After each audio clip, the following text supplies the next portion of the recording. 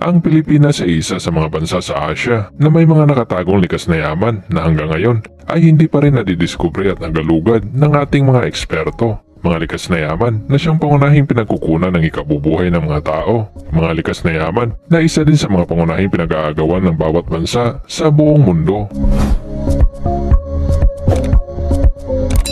Ang karagatan ang isa sa mga halimbawa ng likas na yaman na may pinakamalaking pagkinabang sa pangaraw-araw na hanap buhay ng mga tao, mapaibabaw man o ilalim nito. Sakop nito ang halos 71% ang ibabaw ng ating daigdig, habang ang 29% naman nito ay binubuo ng mga kontinente at isla. Pero alam nyo ba na meron pang isang likas na yaman na tanging sa kailaliman lang ng karagatan ng Pilipinas matatagpuan? At ito ay tinatawag na Deuterium gas o kilala rin bilang heavy hydrogen. At ngayon ay malawak itong kilala sa buong mundo bilang fuel of the future. Ang deuterium ay walang kulay, walang amoy, hindi nakakalason, diatomic at nasusunog na gas. Ito ay madalas na ginagamit sa nuclear power, fusion power, deuterated optical fibers, deuterated lubricants, lasers, light bulbs at anyeleng semiconductor ring. Natukoy ang Pilipinas na may pinakamalaking halaga ng deposito ng deuterium sa mundo sa isang lugar na kilala bilang Mindanao Trench na bahagi ng karagatang Pasipiko sa labas lamang ng baybayin ng Siargao Island. Ayon naman kay Dr. Anthony Halog, isang Filipino scientist na nagtatrabaho sa Sustainable Technology Office ng Institute for Chemical Process and Environmental Technology, ay inilarawan nito ng Philippine Trench ang pinakamalaki sa buong mundo na may habang 868 miles, lawak na 52 miles at 3 miles naman ang lalim nito o katumbas ng 10 kilometro below sea level. Sinabi ni Dr. Halog na ang potensyal nitong ekonomiya ay humigit kumulang 12 barrels kada araw na may presyong $7 kada bariles o katumbas ng $84 million kada araw o $30.66 billion bawat taon. Sapat na ito para mabura na ang lahat ng umiiral na mga dayuhang utang ng ating gobyerno sa isang taon ayon sa kita sa foreign exchange. Pero paano nga ba na minungkahi ang deuterium dito sa ating bansa?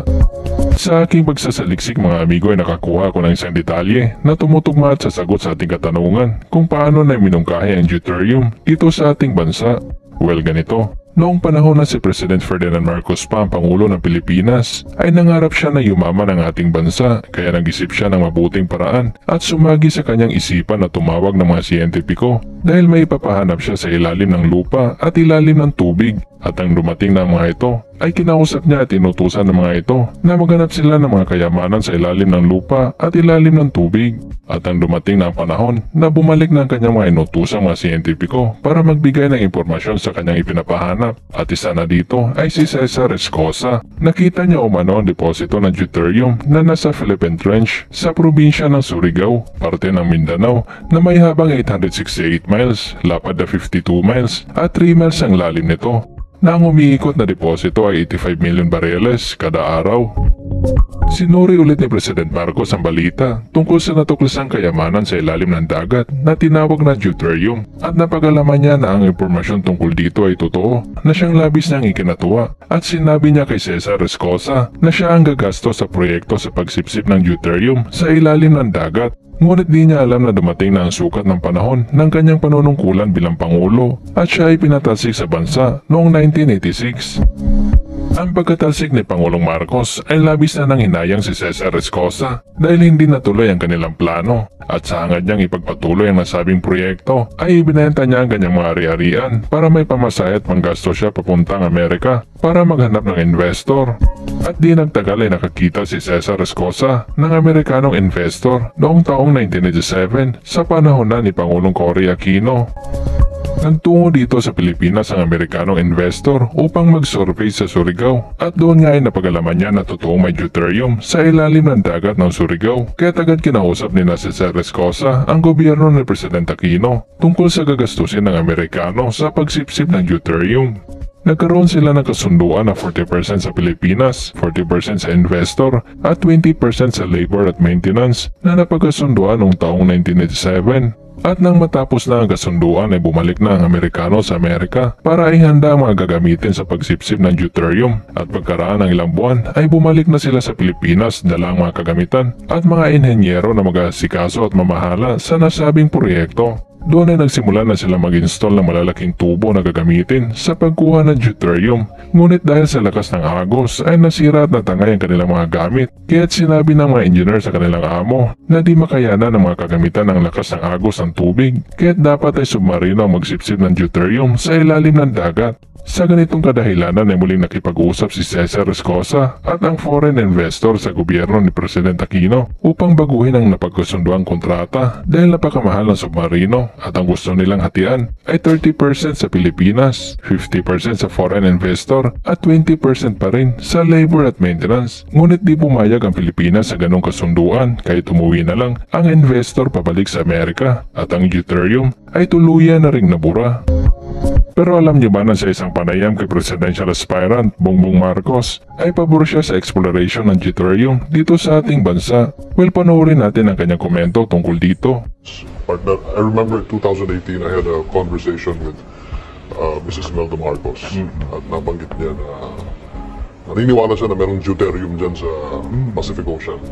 So I'm gonna ask you the same question. Deuterium. Do you really believe that there is deuterium in our country? That's not a question of people. It's been established that especially kasi yung sa malalim, nandyan yung Marianas Trench sa atin, nandyan yung sa what 7 kilometers deep. That's established that it belongs there. Yeah, it belongs there, that it exists in those places. But it is something na that we will use for a hydrogen-based energy economy. It will take time. For the future siguro, pwede natin tignan ng mabuti yan. Kasi hydrogen is very clean, very green.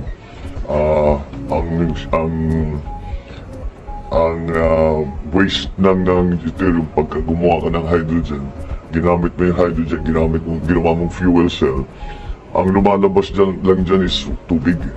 So walang carbon emissions, kaya't malinis. But that's for the future kasi it will require the same infrastructure that we now have for gasoline and for diesel and for PNG and LPG. All of these systems now took over 100 years to establish. Kailangan magre-readjust tayo. But I think because of the concerns with global warming, doon talaga tayo papunta.